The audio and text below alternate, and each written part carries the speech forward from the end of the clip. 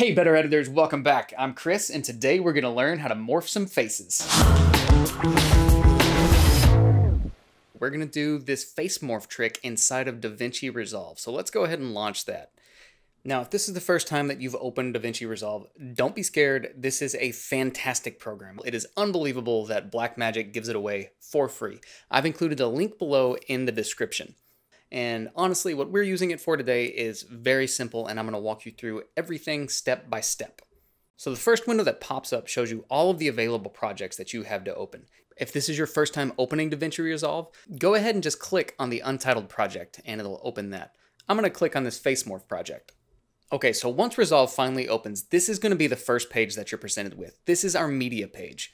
And if you look at the bottom of the screen, you'll notice a bunch of icons, and these are the different pages for DaVinci Resolve. This is the media page, the cut page, the edit page, the fusion page or graphics, the color page, the Fairlight or audio page, and the deliver or export page.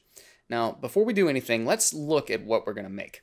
So here is the quick and easy face morph that I promised you. Not too bad, right? There are a few caveats to this technique. And before we apply the technique, it's best to jump into Photoshop, edit the images a little bit so that they're lined up perfectly before we actually apply the effect. So for now, let's jump over to the media page. Now the media page is a lot like the media browser inside of Premiere Pro. But before we navigate to our footage, we need to come up to these three dots, click them and say show individual frames. What that does is make sure we can see all of the individual images instead of an image sequence. So navigate to your footage, grab your images, and drag them to the window below. And now if you want to create a bin, you can come down here, right click and say new bin. We'll say images, select our images and drag them in there. Great. Now we can swing over to our edit page and let's create a new timeline. Right click and say create new timeline. We'll call this face morph 03. Great. Okay, and let's open up our images bin, and let's start with these two girls. Now, the first thing I want to show you is that these images are almost identical in the way they're laid out. You see that?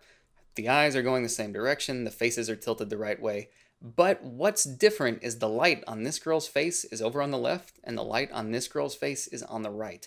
This is going to be a major problem in a minute. So let's apply our technique. To do that, run up to the left side of your screen and click the effects library, come to your search icon and type smooth. And you'll see a smooth cut option. This is very similar to the morph cut inside of Premiere Pro, but it works immensely better. But still, you're gonna see some crazy stuff when we add this.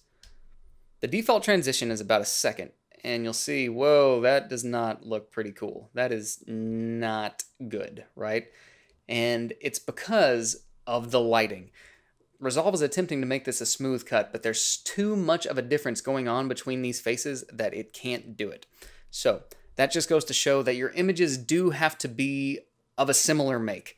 This would still be cool if you had the right images in the right circumstances. To show you what I mean, let's grab these guys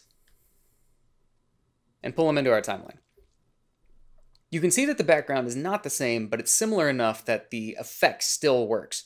The other thing that's going on is this guy and this guy both have a very similar expression. Their eyes are very close to being in the same place as well as their nose. Before I brought this into DaVinci Resolve, I took these images into Photoshop to make sure that their main features were lined up.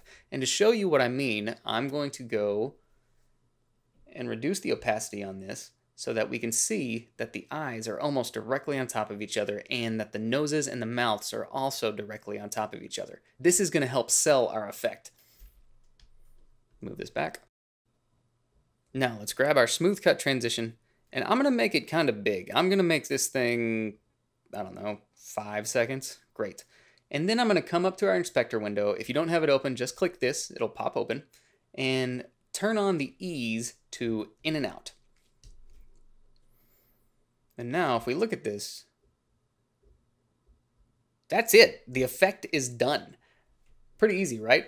Now we can go a step further and smooth it out to make it look better. To do that, you'll see that over in this corner, things don't look quite correct. So what I want to do is fix these edges of the frame so that they blend a little bit better.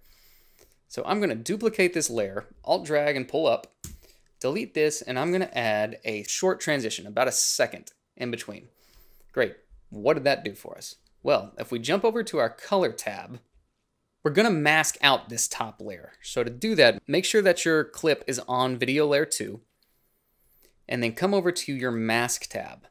And in here, click the square to create a quick mask. And then we're just going to drag this to the top of the screen, to the edge of the screen, and the bottom, which is where the problem area is. Go there. And I'm going to increase my feather a little bit. Boom, done. That easy. That's all we have to do with that. Now, you'll notice that this isn't showing that we have a mask. And that's because, one, we've got to invert it. Great, looks good over here, but still, we don't see the same thing on our icon. To fix that, right-click over here, say Add Alpha Output, then click this blue square and drag it to that blue circle. And now you'll see that we have a black square here.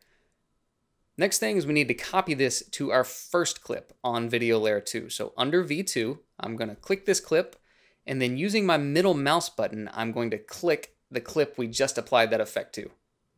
Boom, we're done. Now jump back over to your Edit tab, and let's drag through this real quick. Not too bad. And for the amount of work that we put into that, it is magical how well that looks.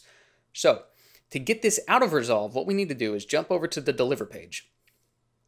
And in here, you can click any of these presets. Simplest one to do would be to jump on Vimeo 1080, name the file, send it to a location, and we'll say Browse, Exports, Face Morph, say Save, Add to Render Queue, and Start Render. When the video's done, you can pull it up, and you're good to go. So that's it. If you enjoyed that, I hope you'll subscribe, and please check out the links in the description below. And if you want to practice this technique on your own, feel free to download these images as well. See you next time.